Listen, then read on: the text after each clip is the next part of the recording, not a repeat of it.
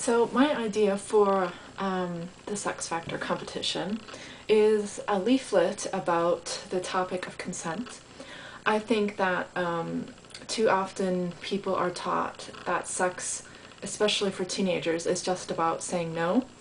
This is definitely the model that I was brought up on, and that's very prevalent in the US. But what is not taught is how to consent, how to say yes to sex.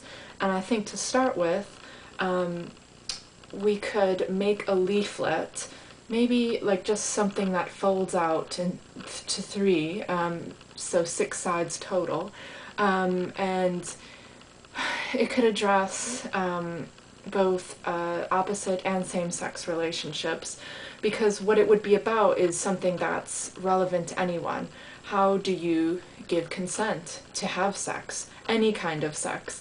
It can even just be from kissing to touching. How do you let the other person know that you want to do what you're going to do? Is it just about body language? Do you have to say, yes, I want to do this? And then how does the other person read your signals? I think that the issue of consent is not talked about enough, and I think that it should be the basis of all sex and relationships education, and a leaflet would be a good place to start.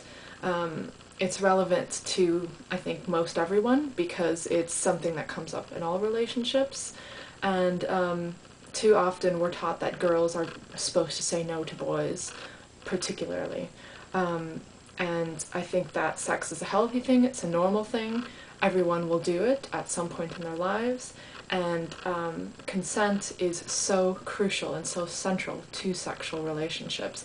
And I think that as a good foundation for any relationship, young people should be open to discussing, to learning about what consent is, how to give consent, and how to withdraw consent.